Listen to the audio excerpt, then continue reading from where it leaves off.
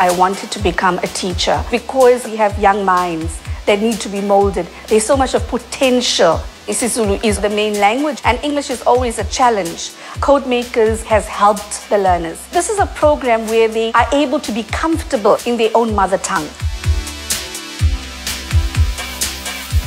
If you look at some of the narratives, they've taken real life issues and are able to give their opinion how it is affecting the country. When I create something, it's helped my mind to think beyond. It requires you to be creative. My dream is to do animation. I just like the way they make the cartoons move, they interact with each other. I love it. It's allowed them to engage in technology and make their stories become alive.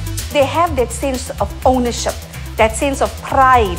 It's their ultimate joy.